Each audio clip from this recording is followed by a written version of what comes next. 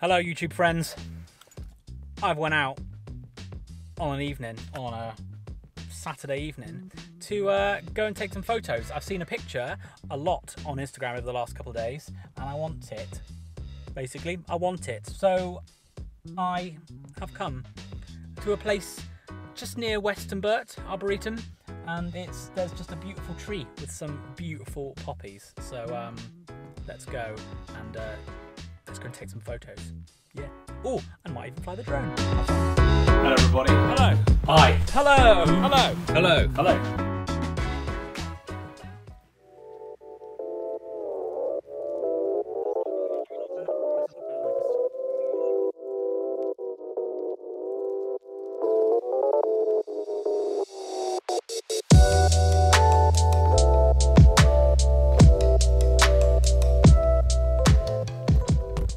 Hello. We are here in the heroin fields of Gloucestershire. I mean, they probably don't grow heroin from this, but this place is stunning. So I've got simple composition. Sorry, my phone's going off. Simple composition. Just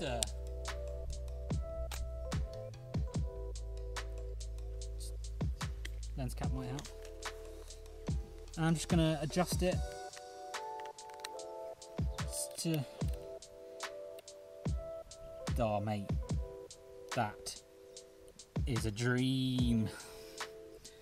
So I'm not going for much. F4, just to get a bit of depth of field, blur out some of these poppies, and then keep the tree in focus, and then hopefully get some of the nice sky. But there's a lovely cloud there, so hopefully I'll get that cloud. And yeah, I've got a nice wide angle. I'm literally at 24mm at the minute, so let's just pray to oh Lord Jesus.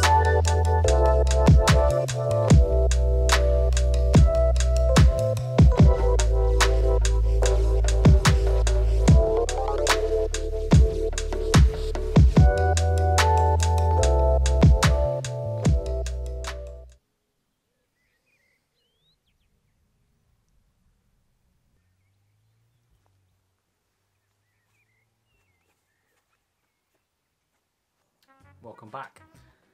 I hope you like that footage from my little trip out the other evening to take some photos of a wonderful, just amazing location in Gloucestershire. Just was staggering. It did smell a bit funny. That's kind of all I have to say about that really.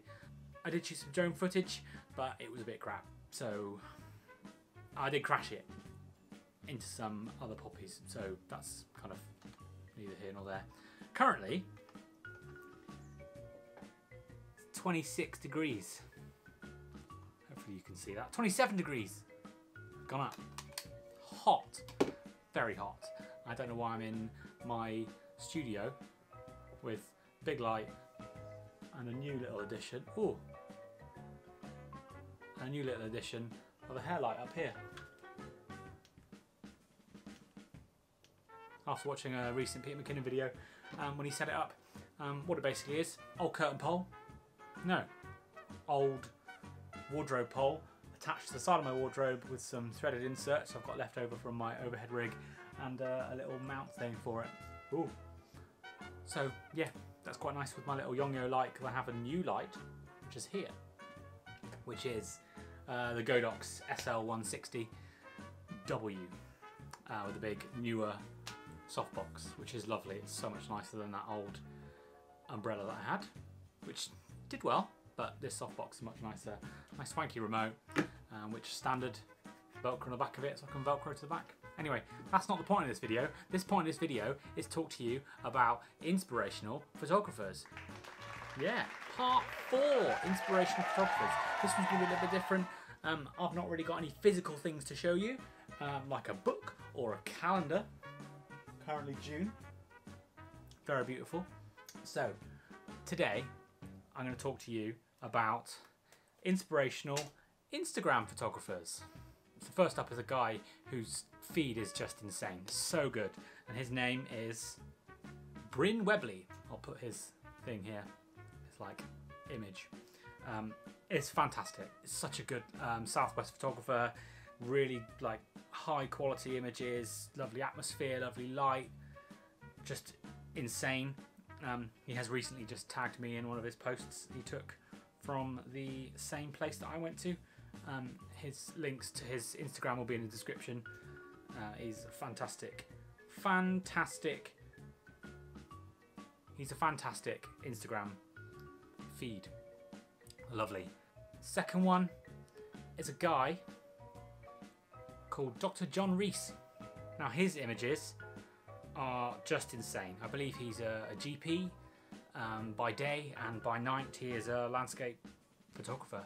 Does a lot of long exposure shots, some fantastic ones of Clevedon, Western, and some just general all around. Burnham-on-Sea, a good place I went to in my previous but one video. Link that up in the description and down on all the places. He's a fantastic photographer, nice bloke. I know he's been really busy recently with the whole pandemic stuff, but he's still been managing to go out on his downtime and take some just absolute bangers. His link to his feed will be in the description as well. Just, yeah, fantastic. And there's another guy who's got a couple of different pages. There's a guy called Gareth Llewellyn, South Wales guy. He, in essence, is Welsh Peter McKinnon. His images are fantastic. Absolutely just mind-boggling. Again, his images are all scrolling through here, as you can see. He's got another one. His Instagram is with Gar, and he's got another one, which I think is Pirate Gar, which is his kind of top-down shots, and his kind of like EDC stuff. It's just fantastic, linking from the Pete's Pirate Life from Peter McKinnon stuff, and all this stuff will be in the description and in the cards and things. So yeah, but Gareth is fantastic. Like I said, his photos are equally as insane as the other two guys. Just fantastic. There's so much talent, it seems, in this relatively small bubble of the southwest, south of Wales area. It's just ridiculous, and it is a great inspiration to scroll through my Instagram feed and see some insanely good photographers out there that are places that I can actively get to, whereas these, fantastic, beautiful locations, but it's very difficult for me with a job and a family to go out to the Alps on an evening when I can easily drive to Burnham-on-Sea in an hour and take some fantastic photos, or even once lockdowns are fully lifted, go back to South Wales and explore down there again. I want to go back to a little swirly road again, but hopefully that video is coming soon. Yeah, really quick video. It's bloody hot. I want to go outside, eat some ice creams, and hopefully do some photography this afternoon, maybe. See what the missus says. We'll see. Okay, thank you for watching. Hope you enjoyed it. And I can see my YouTube subscribers have boosted yet again. So thank you to everyone who is new. And I hope you stay along with my journey through photography and video, and we can learn together and just generally have a great time. So again, thank you for watching, and I'll see you all on the next video. Bye bye.